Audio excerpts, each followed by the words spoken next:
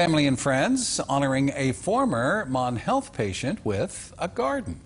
Mildred Thornton Lindley. She was a patient at Mon Health Preston Memorial Hospital in Kingwood during her battle with cancer. After she passed away in 2019, her family wanted to do something in her honor.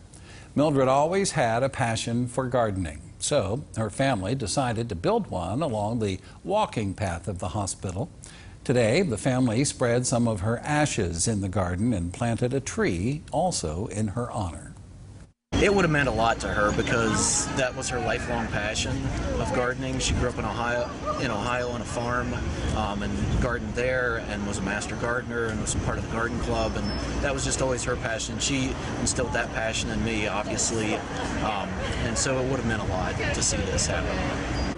We have our walking path that goes right by this, so certainly our community uses our walking path, our employees, and so I think it's just going to, it's a great, beautiful spot for people to kind of get that healing power from it.